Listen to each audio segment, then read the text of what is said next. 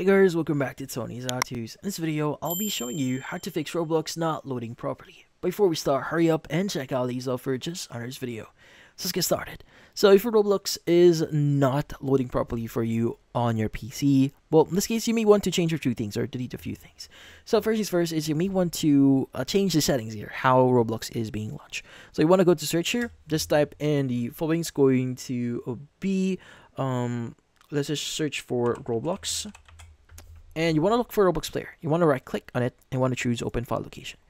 Now from here, you want to go to Roblox player, right click on it again, and you want to go and choose the option here that says open file location again.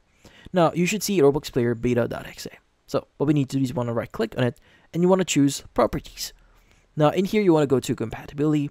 And from here, you want to enable a few things. First, you want to enable run this program as in compatibility mode 4. So choose Windows 8. Now from here, you want to choose the disable full screen optimization and run this program as administrator. Now once we've done this, go and click on apply and OK and see if that actually helps. Now if this doesn't help for you, the next thing that you want to do here is you may want to delete some temporary data or local app data here. So in order to do that, you want to go to search here, just type in run.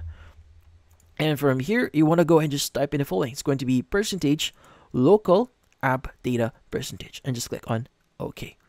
Now from here, you want to select any of the folders and just press R on your keyboard and you should see Roblox immediately on your screen. Now what you need to do is you want to right click on it and you want to go and just choose the delete option. Now only do this if you are having problems with your account or with Roblox not loading properly. But once you've deleted this, you could go and just run Roblox again and see if that actually helps. Now if none of this actually worked, the best and final thing that you could try doing here is to uninstall Roblox and reinstall again and see if that actually helps. But in this case, that's about it. So if you found this video helpful, hit the like and subscribe button and watch our next video.